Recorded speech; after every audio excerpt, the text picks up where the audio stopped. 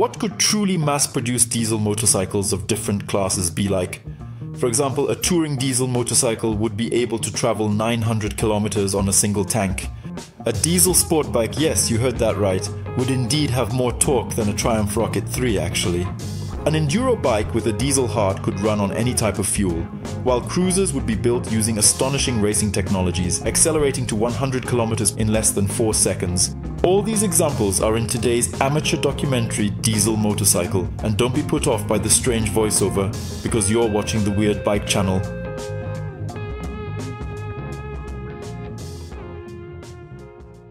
In the early 21st century, motorcycle makers started testing diesel engines for their enhanced reliability, fuel efficiency, and incredible torque. A small Dutch company decides to create a motorcycle based on a 3-cylinder turbo diesel from Volkswagen Lupo, and it was a completely new perspective on a diesel motorcycle compared to any other presented before it, simply because essentially, in terms of dimensions and weight, it is a true sport bike, but with torque figures higher than those of the Triumph Rocket 3.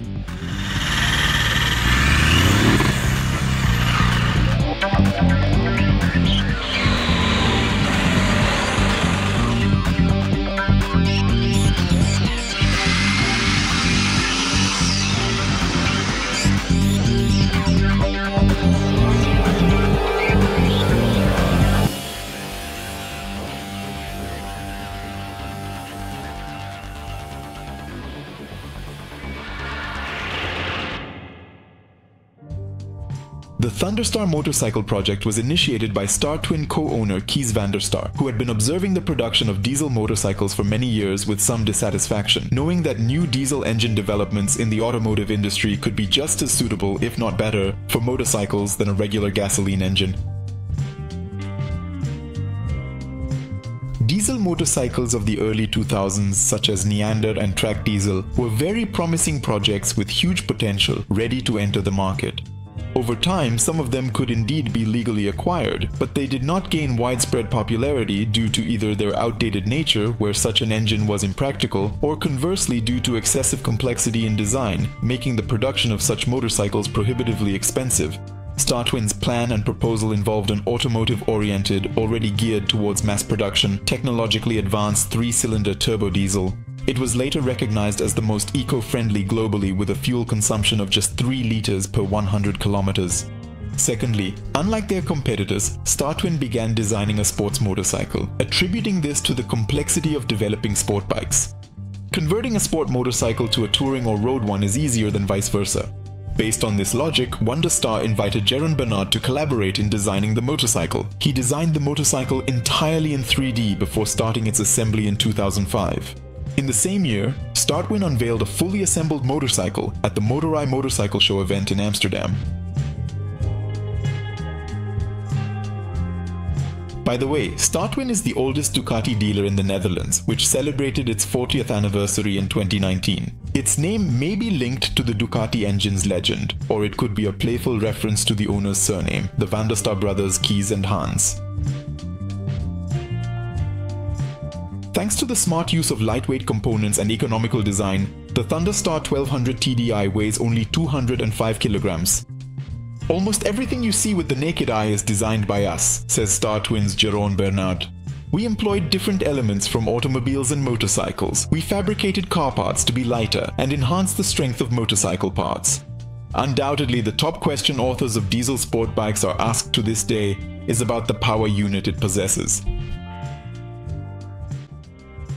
The stock engine of the Volkswagen Lupo has a displacement of 1200 cubic centimeters and delivers 61 horsepower. Like all advanced diesel engines of that time, it can boast direct injection, a turbocharger, and an intercooler. At the initial stages, the engine power in the motorcycle had already been increased to 70 horsepower. Later, gradually, they increased the power to 100 horsepower and the torque to an unprecedented 250 for a motorcycle. They gradually raised it to observe and analyze how such a locomotive movement would impact the 5-speed transmission system over time and overall on the motorcycle's design. By the way, the transmission was borrowed from the FJ 1200.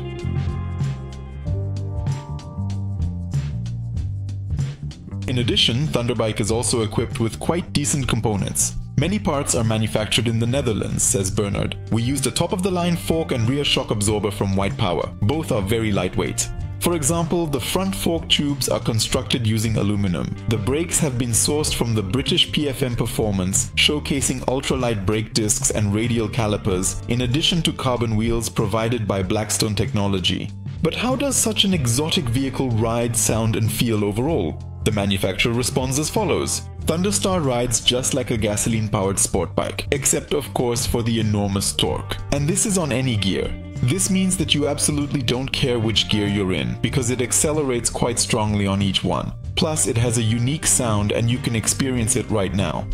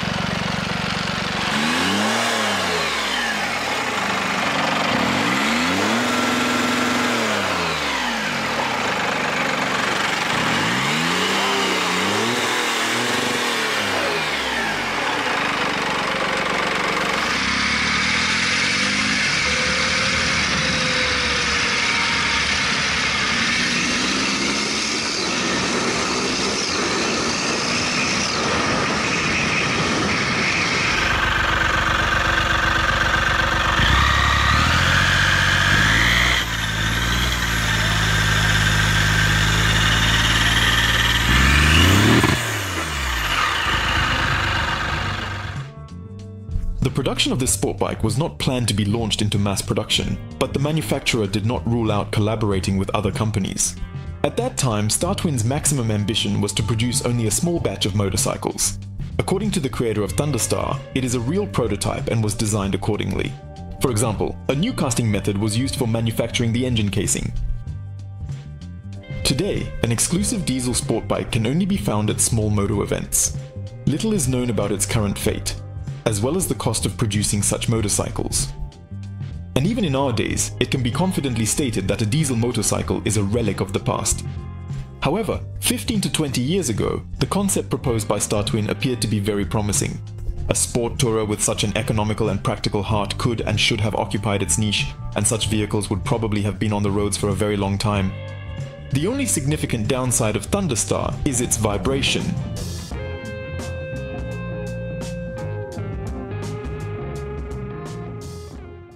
This is the world's first two-wheeled serial turbo diesel. A high-performance turbo diesel, no vibrations thanks to a brilliant motorsport solution.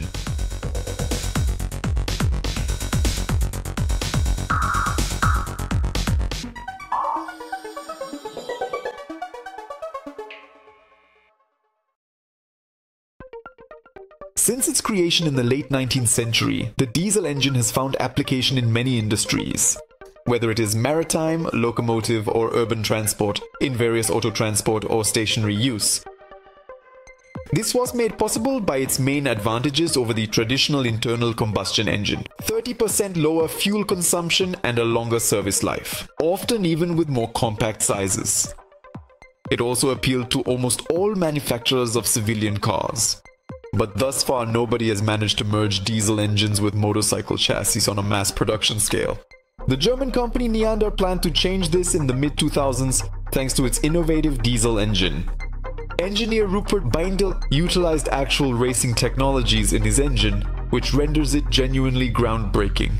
First of all, Beindel used the cylinder head layout patented by Austrian engineer Ludwig Apfelbeck, which was used in BMW racing engines in Formula 2 races in the 60s. With this arrangement, the valves were radially positioned. Secondly, Rupert connected each piston in the engine with two connecting rods and two crankshafts which rotate in opposite directions. A similar solution could be found in the previously developed by them Petrol Suzuki Bimar Super Mona from the eponymous racing series of the 90s. Rupert's 750cc single produced an astonishing 115 horsepower according to Rupert himself, at an excessive 12,000 revolutions per minute for one cylinder. But why does a diesel cruiser need such complex racing technologies? Radially arranged valves in hemispherical combustion chambers produced a more efficient fuel mixture swirl and had superior heat exchange compared to the classical valve arrangement. During the Opfelbeck, each intake valve cools the adjacent exhaust valve. With two crankshafts, Beindel eliminated engine vibrations, and two connecting rods relieved the piston from lateral loads, thereby making the diesel unit even more durable. The turbo diesel twin with air oil cooling and 1430cc displacement produced 112 GP at 4200 and 240 nanometers at 2600 revolutions per minute. To achieve this, he is aided by the Garrett turbine, which generates 0.4 bars of pressure in a short-stroke diesel engine. Reducing lateral forces on the piston is vital, as the engine faces increased pressure from working gases, with a compression ratio of 16:1. The Bosch Common Rail direct injection fuel system is employed in the Neandro engine, which is also equipped with a dry multi-disc clutch and a 6-speed gearbox. All of these components are installed within a frame made of chromoly steel material. In the early prototypes of the motorcycle, a single 43 mm inverted fork was used, but in the final version of the motorcycle there were already two in the form of a double telescopic fork, which is also quite unusual. Most likely one couldn't handle such weight, which was 270 kilograms in dry form.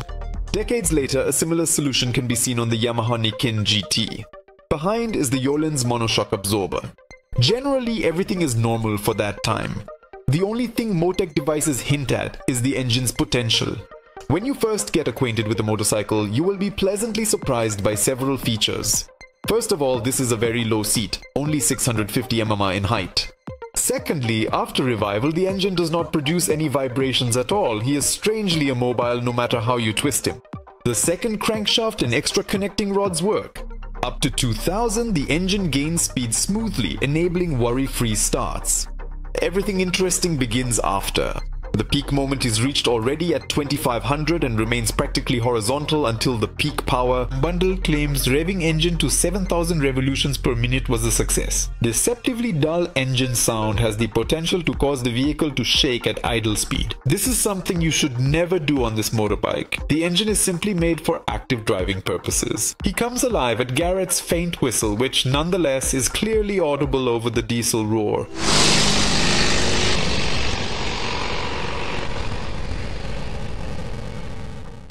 And perhaps the biggest surprise, after you get used to the idea of riding a diesel motorcycle, will be how lightning fast the engine actually revs up. A short power and torque range will make you work quite well with your left foot, clicking the 6-speed gearbox from a Lita Superbike. The max speed of the motorcycle exceeds 240 km per h, surpassing classmates of his time with their 180 km per h. And this was expected, as the motorcycle was created in Germany, a country of endless autobahns with no speed limits. Add to this simply negligible fuel consumption with such characteristics. Zero vibrations and you will get simply the perfect motorcycle for long trips. Maybe for someone the motorcycle sound will be a downside, but objectively considering the advantages and exclusivity this diesel offers, it's a small price to pay. Moreover, due to its unique features, the engine's size and weight are not considered disadvantages. Thanks to them, Neander seems like a real brutal cruiser for big uncles. The cylinder block looks really big and powerful, which it actually is. Generally, it appears to be amazing. Just take a look at this monstrous fuel tank with its cool, stylish and impressive air intakes. The only and unfortunately devastating minus turned out to be the price of the product. $85,000 US. If it cost half of this amount, it would already be possible to consider full-scale serial production. Most likely, such a complex and technologically advanced diesel turned out to be too expensive to develop. A total of 250 motorcycles of this type were announced for release. The actual numbers are unknown. Neander 1400 is a big surprise, not only because of its unique technical solutions, but also because of how effectively it applied the advantages of diesel development in a motorcycle. He inspired hope in many during that time, expecting a real turbo diesel era in the motorcycle industry to begin soon.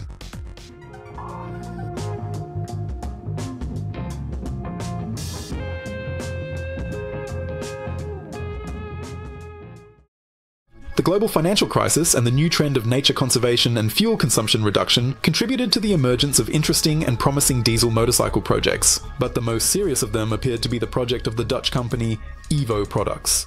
The Trek T800 CDI motorcycle housed a 3-cylinder turbo diesel engine from a smart car, which was so well tuned to the rider's needs that it seemed like a dream motorcycle. Just imagine these numbers.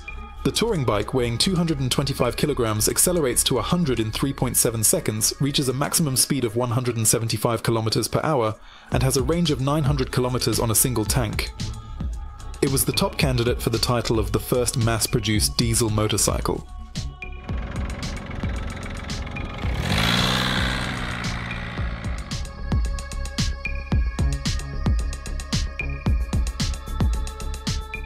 The Dutch company Evo Products began developing the Trek T800 CDI motorcycle in 2006, and after a period of 3 years in 2009, gradually established its mass production. This bike has an 800cc 3-cylinder turbo diesel engine from Daimler-Benz, like the ones in smart cars, weighing just 45 kilograms without the gearbox and producing 48 GP on the rear wheel, with a torque of 120 Newton meters in the range of 850 to 4,250 revolutions per minute. Per owner Eric Vecht, he had 400 orders. Assembly of first batch of 25 units at 17,500 euros each began. Initially, sales were limited to Europe, but there was also significant interest in the device in North America and Australia. More on this later.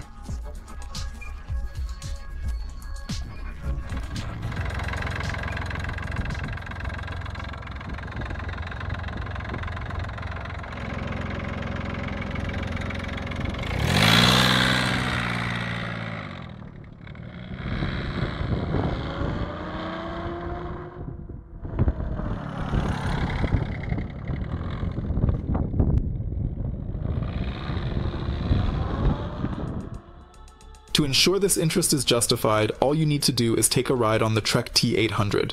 And to be honest, sitting on the rather high 880mm seat, looking around, it's hard to notice anything exotic.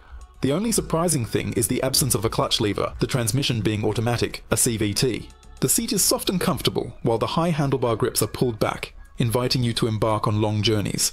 All you need to start the engine is to turn the key and press the starter button. You don't even need to squeeze the brake lever like on a scooter. The rear wheel brake is operated by a pedal, like a regular motorcycle. However, when starting, it's best not to touch the throttle handle, or you might end up going somewhere you didn't intend. Although the diesel engine's idle noise at 850 revolutions per minute is louder than a typical motorcycle engine, in diesel cars both noise and vibrations are much higher.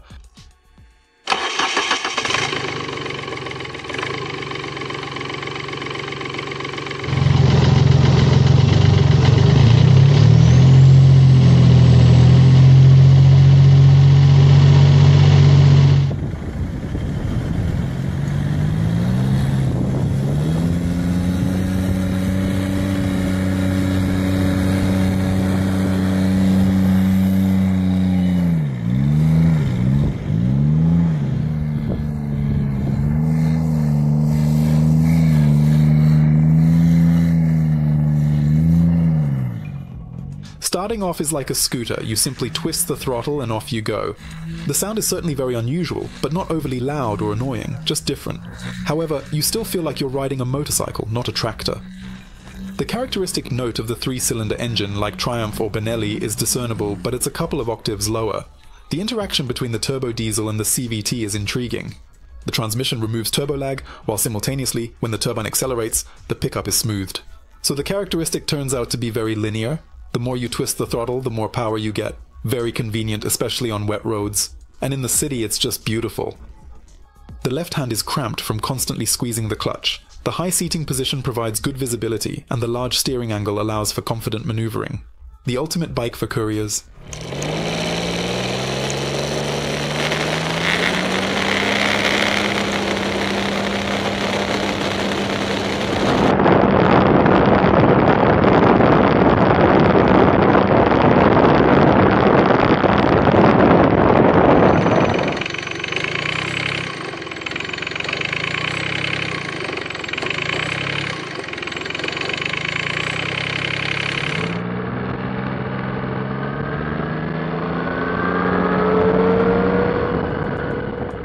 fully adjustable VP suspensions are perfectly tuned, confidently absorbing all bumps even at high speeds with exceptional precision and control. Moreover, the large wheelbase contributes to the stability of the bike, as engine braking with automatic transmission is fundamentally absent. You have to rely solely on Brembo brakes when you slow down this 225 kg machine capable of reaching speeds of up to 175 km per hour. However, they perform their job properly, and surprisingly, the motorcycle does not stall even during emergency braking. When you release the throttle, there's some strange noise.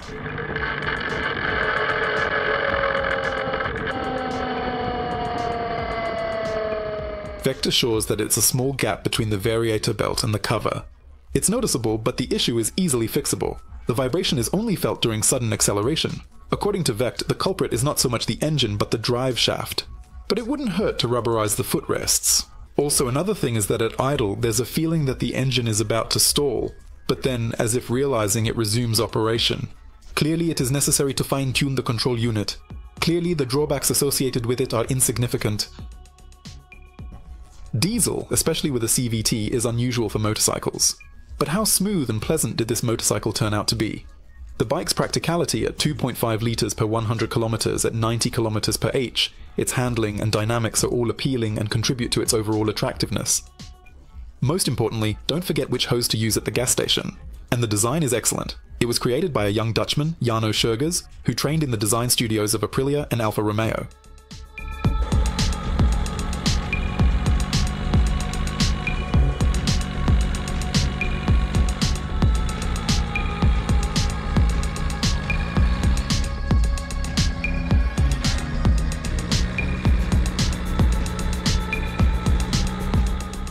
Vect set out to create the perfect motorcycle, and it seems he succeeded. He also collaborated with Daimler-Benz on a project for a diesel touring motorcycle with a 1.5-litre V-shaped diesel 6-cylinder engine with 2 crankshafts and a control unit that would deactivate half of the engine on the highway. On our planet, there is much more natural gas than oil, so it's better to preserve oil for plastic production.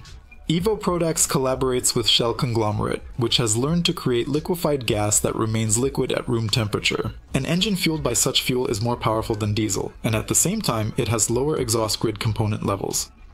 And this was just the beginning of the journey. But suddenly in 2013, the company halts the production of track motorcycles. The company's website announced that they failed to find enough customers to stay afloat.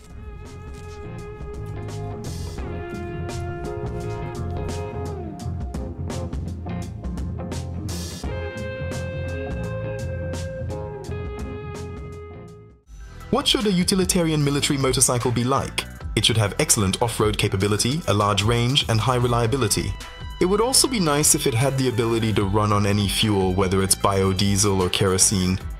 Craftsmen from CA in the 2000s created a machine based on the Kawasaki KLR 650.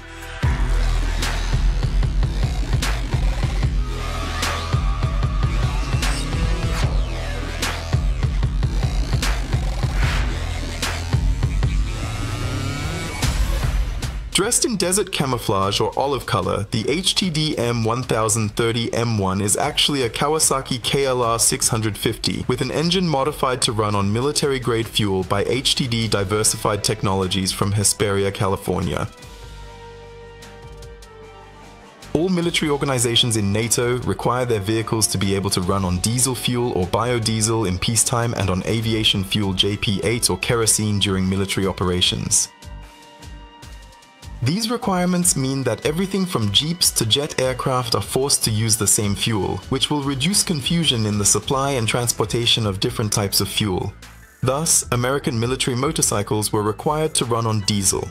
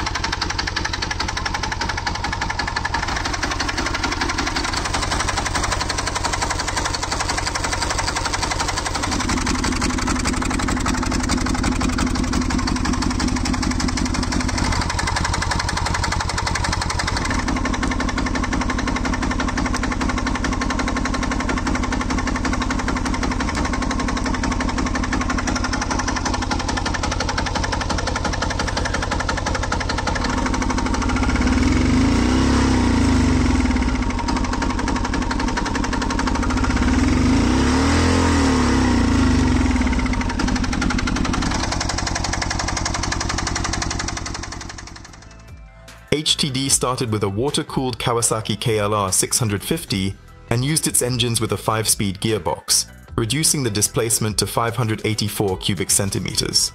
The engine was modified in a special way to accommodate the very high compression ratio required by diesel. It's not an overly powerful power unit, as it only produces 30 GP. But due to its good torque, the 166 kilogram motorcycle can accelerate to 100 in 9 seconds and reach a speed of 150 kilometers. At the same time, the fuel consumption is only 2.5 liters per 100 kilometers.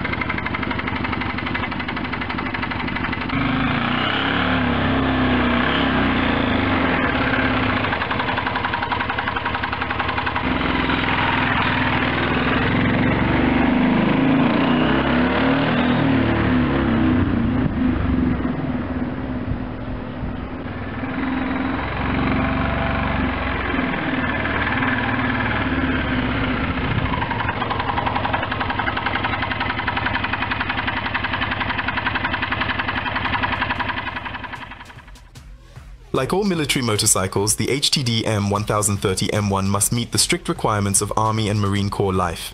It should be able to cross streams of half a meter in depth and have the capability to travel over 600 kilometers on a single tank. The 16L tank allows for over 640 kilometers of travel without refueling. It also features a powerful 280 mm front brake disc to bring the vehicle to a stop within 120 meters. It provides an alternate method for transporting messages, documents, and light cargo between different units in the system.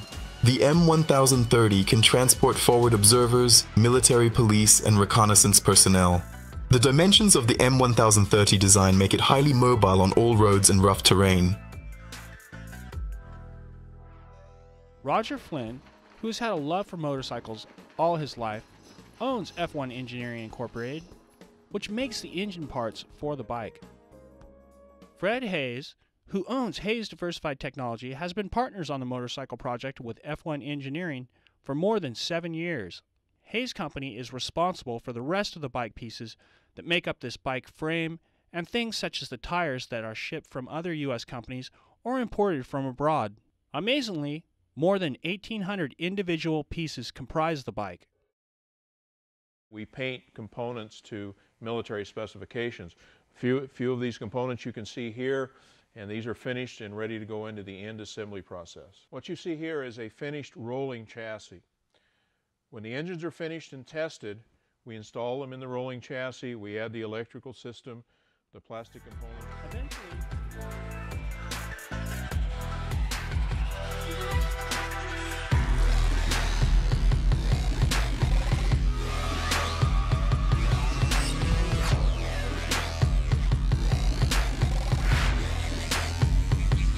Hayes introduced the HTD M1030 M1 model for the production of diesel motorcycles from 2004 to 2008. The US Marine Corps acquired 440 1030 models. British and European NATO countries did not specify the numbers.